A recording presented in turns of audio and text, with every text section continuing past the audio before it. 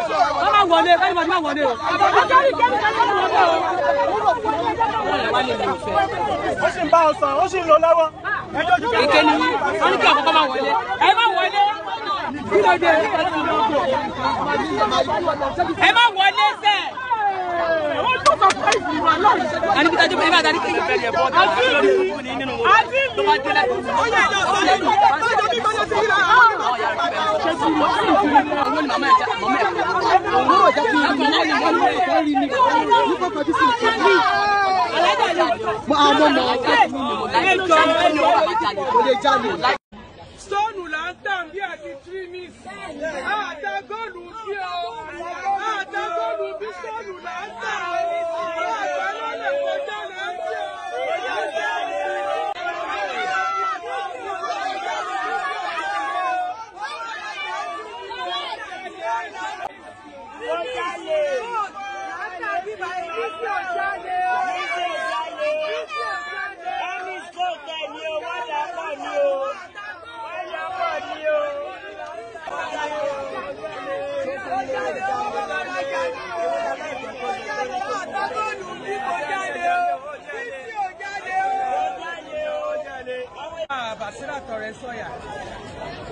Okay, kí ni nǹkan tó ṣẹlẹ̀ pẹ̀lú Miss Anjorin? Ohun tó ṣẹlẹ̀ lánàá ni pé ó rajà sóògbà tó ṣe transfer mistake wà ní transfer yẹn transaction yẹn ó dà pé nọ́mbà kan ó gbé síra wọn ó mi tẹ̀sọ́ ibi tí argument ti bẹ̀rẹ̀ ló ti ṣí ojú àbí kankan ló ti rí pọ̀hùn nu làwọn èèyàn fi ń pọ̀wà so àwọn tí wọn ò sí mú ọjà wa lọ́jọ́jì ọ̀rọ̀ mọ́ wa lọ́wọ́ nù ọjà. Tí ọjà láti ágúmẹ̀ntì ló wáyé ní àná. Kò ṣe tó pé lólè, kò ṣe tó ṣe transfer. Àkáǹtì míì ni transfer yẹn lọ. Ọkọ̀ èdè ti ṣe owó míì lẹ́sẹ̀kẹsẹ̀. Àwọn ọmọ bó ṣe wá dé orí social media tó ti wà lọ́dọ̀ ọmọ tó ṣẹlẹ̀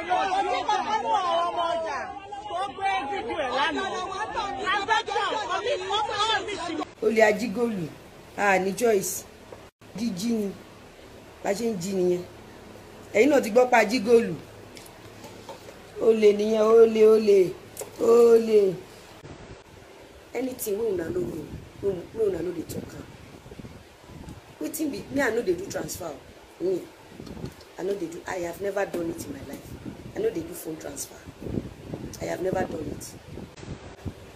November 17, I went to this guy's place. There were two. I bought something from him, and I bought something from the other woman facing her. The woman is currently at the police station because the guy has run away. But the woman currently still in the police station. I did transfer. They got to know that it was Lizzie Anjorin under the costume. I bought something of 91,000 naira from that guy. I asked him that day, give me your account details. He was calling number. And I gave him the phone. Oya type, and he typed. He gave me this account. Opay, Olashupo Adegoke, 91K. Shey you see. I gave him the number. He was calling the number. It was just going on and off. Now, so 91,000.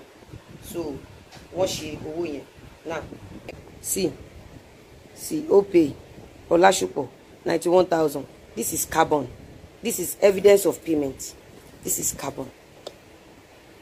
I will show you another thing for you to know that it's a setup. It was not the only one that day. So when we paid that money, I asked him, have you seen the alert? He said no. Then I left for 2 hours and I came back. I asked him, have you seen the money? He said yes. I said okay. He gave me my goods and I left. Accessories, tailoring accessories. The woman in front of him, the woman is currently at the police station now. I paid that woman too. I asked the woman, have you seen your money? The woman said yes. And she too gave me the accessories and I left. So yesterday I went there. I now saw him. How are you, Bobo? He said fine. He said that I said that I've been looking for you. He said that I've been looking for you too. I said for what? He said the money, that the money did not go through. I said how much? He said 91,000. I said 91,000. I said why can't you call me? He was just parabolating like this. I said you should have called me now. I said can you remember the date? He said no. Ordinarily someone paid you and the money did not go. How come you forget the date? I now asked him, give me your phone number. Check your WhatsApp for me to know the date. This guy was doing like this. He was doing it not. I was the one that even discovered the date because I now said it was November 17. He said I did not know even if it is November 17. I said really? I said okay, let me call my husband. Before I know it, the guy don't they go corner they call people. Go corner they call people. At that time I know say I can't come up for his shop. I can't go to the third shop. The guy too is currently at the station to bear me witness. As I see the guy movement, I go to the third shop. I go stay there. I only talk to my husband. Sir, this guy saying he no see the money. My husband can say in they drive, saying they go airport. Say okay, make the guy send another account details. Make him send them 100K. Then after they finish this thing, when they discover the money, then he can send the money back to him. Now so this guy off phone. This guy can't go hire people to the video me. Guy he hired is already at the police station as we speak. Now I can't enter the office back. They don't they say I'm a pani oni olórí burúkú ni aṣiere ni àwa team secretary I'm a pasibi ni wọ́n bí yeda olórí burúkú ni ena o le ni ena. They were doing their dramas. Before I know it, they don't come on my job. As then they talk, I they talk my own back. Because I know saying I set up. First thing that entered my brain was, this is how they set Shehu Egbegbe up. Because Shehu Egbegbe was begging. The same thing, Baba Jesha was begging. And they were saying, hey Joko, hey Joko. And I said, the woman across the guy's office. And I heard the woman's hand. I said, Madam, I saw you abusing me. If I die here, do you think you will go scot-free? Help me. Don't let these people lynch me to death. I told her. He told police. Now that a shop where they go gather, they abuse me, I can't enter. I go meet them. Now strategy. Police. 1 hour, 2 hours, 3 hours. They don't call police. They kidnap me there. Waiting for daybreak. And later the woman can say, they go. I said, Madam, if I go out, if they lynch me to death, you still be in trouble. I was telling her, if not be Shepeteri gist lover, she not gold, then they sell for that area. Look at this Ashiere, Okufara Olori Buruku, Awaye Masherere, Olori Buruku, Oluerito Milan Bridge. Just 4-day bully. Were Osare Losorito Milan Bridge. You think sleeping around will bring you money?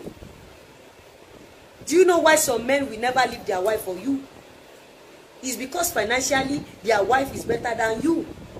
Even when they spend for you that moment, because of reason best known to them, they will still leave you.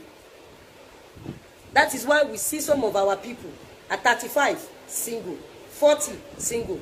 I got married at 40 something. Not because I was broke, no. Because I have a target. Esabod, ìwọ jálè kúrò nto gate ni. Ìwọ tí ìbẹ̀rẹ̀ bàjẹ́, middle ẹ rotting, òpin ẹ ò láyọ̀.